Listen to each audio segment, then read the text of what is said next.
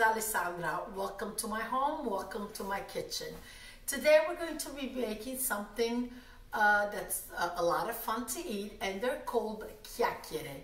Chiacchiere are a flaky pastry dough that's not very sweet, but it has a powdered sugar on the outside. They're known pretty much all over Europe. I'm sure pretty much everybody all over the world makes them. It's a very simple dessert with all different names. In Italy too, they have all different names. They call them chiacchiere. In Napoli, they're called chiacchiere, which basically means gossip. So one gossip leads to another. One chiacchiere leads to another. In other parts, it's called frappe, ciottoli, all different names. They're also known in Poland and Eastern Europe as Chrusciki. I'm pretty sure they're called Chrusciki. Anyway, let's get started. So here we are. We have 3½ cups of all-purpose flour, just 1/4 cup of sugar, 1/2 glass of white wine, 1 stick of melted butter, 4 ounces. Then I have 2 teaspoons of baking powder, 1/4 teaspoon of salt, the zest of a lemon, and I have 4 eggs. Since I decided just about 20 minutes ago to make these, I pulled the eggs out of the fridge. They're cold, so you need them room temperature. So what I did, I just filled it up with hot tap water, put the eggs in, got my ingredients. Now I'm sure my eggs are ready to be used. Do not put boiling water, otherwise you're gonna end up with hard-boiled eggs.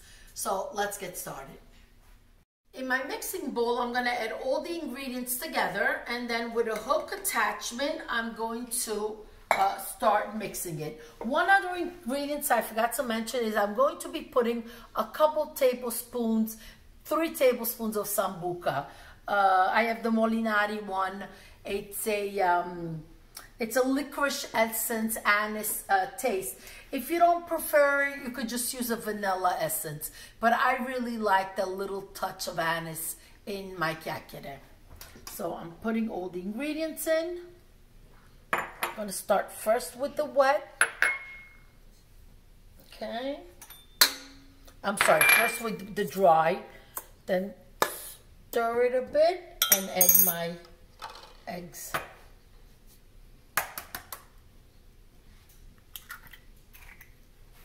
Let me just get the kitchen rag to dry the eggs. 2,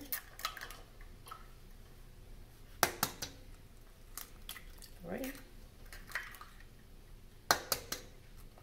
4, the butter,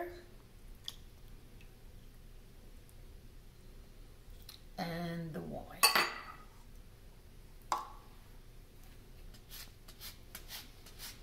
Okay, once I zest the lemon in, I'll put the sambuca and meet me by the mixer. Now I'm going to get started. Take a look. Like I said, 3 tablespoons of the sambuca. It really gives it so much flavor. Okay. And then you're gonna need later, I'm gonna say about 1 cup of powdered sugar to put on top of the chiacchiere. Okay. Once it starts grabbing everything, if you need to help it, just use a spatula to remove the flour from the side.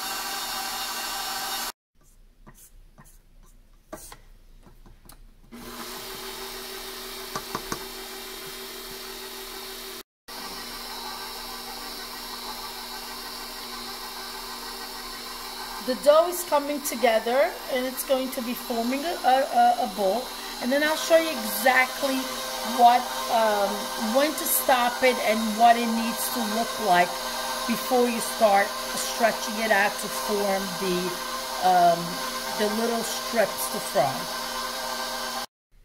Okay, the dough seems a little wet, so I'm gonna add just a couple tablespoons of flour.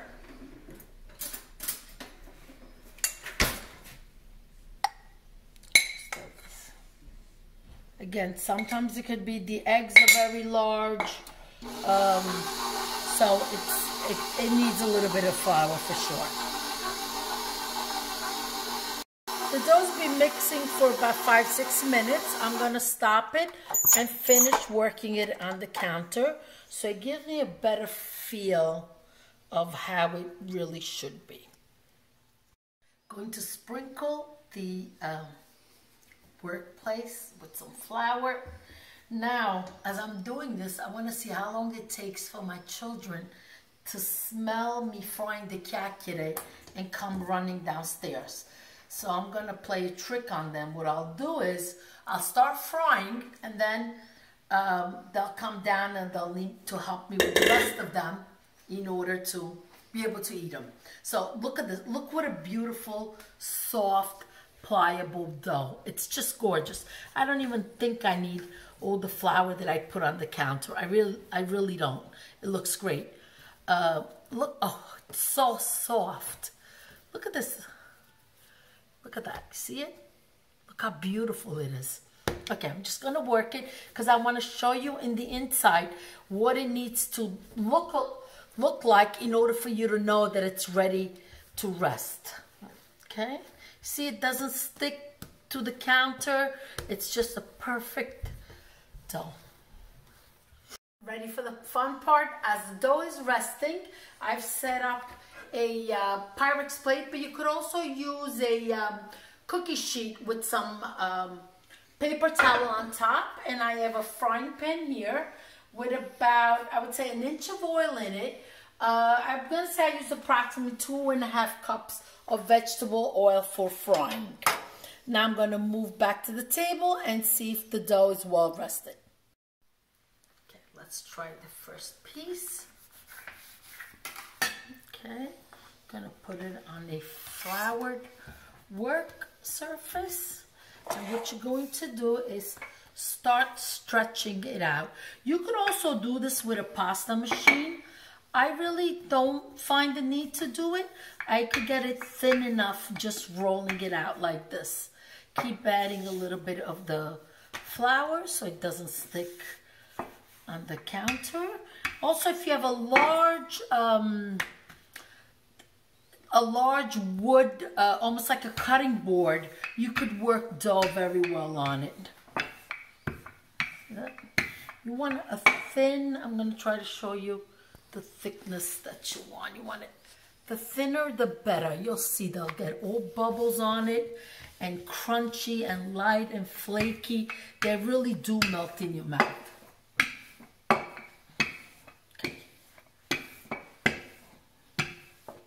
Perfect. Let me make sure that the oil reached its temperature, and so we could start frying them. All right, with the different names of the chiacchiere throughout Italy also come the different shapes. This is what I like to do. I like to make the bows. So what you do is you cut a rectangular about 2 inches long and I'm gonna say 6 across. Then you cut a slit in the middle. You pick it up and you fold it in, and look at that. You have a little dough, a little bow. Let me try it again. Okay, they don't need to be exact in shape and size. That's the fun part of them. They could be any way you like them. The only thing, if you just make regular strips, my wheel came apart. If you don't have one of these wheels, you could just use a straight, a knife or a serrated knife will be the same thing. If you do just make triangles, I suggest you slit them in the middle just so that it lets them, they fry differently when you do that. When you leave them whole, it's not the same. So I'll show you how they are like this. This one will make a nice large bow. There you go.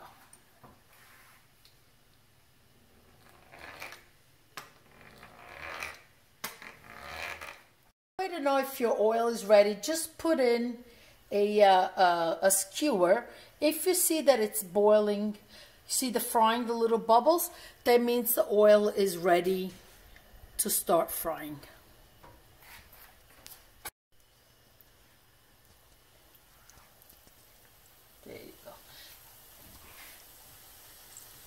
Don't walk away from the oil. See all those bubbles? That's exactly what you want. See, now that's a ball, and that's just a regular shaped one.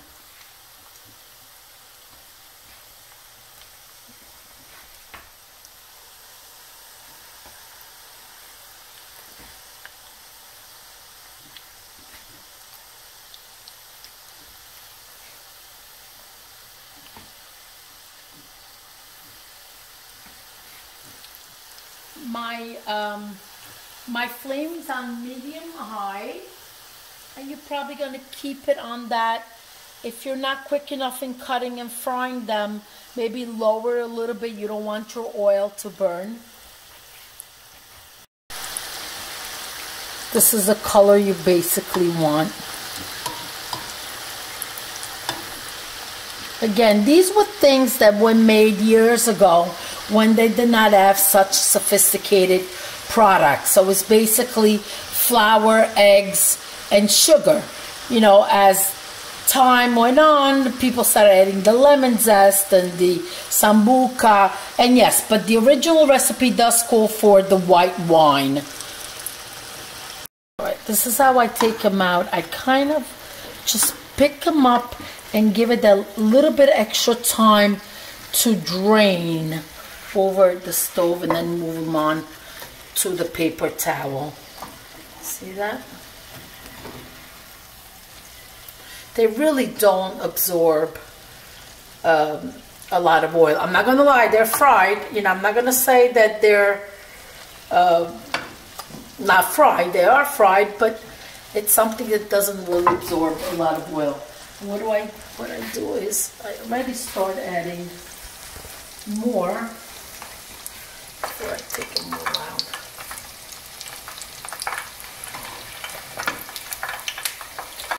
I got an helper. I was right. The minute I started frying, somebody smelled it and came down to help. Okay, it's moving right along. We're almost done, and soon to the next step. Can you get a picture? Okay, so I'm gonna say I fried for about 40 minutes. It was rather quick. This is how much the batch made. So I layered them in a serving plate, and what I'm going to do is I'm going to take about half a cup of powdered sugar and just add the sugar on top. They don't need to be hot when you put the powdered sugar. Actually, it will stick to them. I know some other stuff, if it's not hot, it will not stick. So this is, and then what you do, you just keep layering them and add the sugar. Not gonna deny they're good with Nutella too, and no powdered sugar, just saying.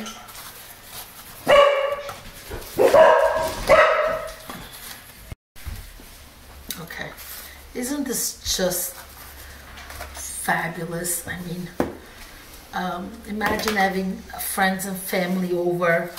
We will have those days again, right? Where everybody comes over and you just pull out a plate of this and some espresso or sambuca or limoncello, and you just keep picking. And what's amazing too is all the different shapes make it interesting, because you're like, oh, let me try this shape. Oh, no, let me try the bow. And you keep picking at it. It's just a lot of fun.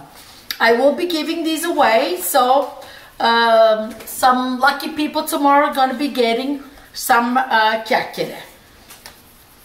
Okay, I'm not going to put the powdered sugar on all of them. I'm going to leave some without, because some family members prefer without the sugar. One final one. See, even with putting the powdered sugar, I can't stop. Okay, now, am I going to taste it? Absolutely. Couldn't wait to get to this. So which one am I going to pick? I don't even know. All right, I'm going to pick this one. That's the bowl. They're light and they're flaky and just, my mouth is watering. Delicious. Can you hear the crunch? You don't taste the oil. It's a quick frying process, so it doesn't absorb it.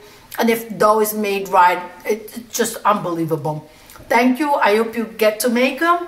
If you like my recipes, please hit the subscribe button. Enjoy. Stay well, be safe. Ciao ciao, arrivederci, a presto. Bye.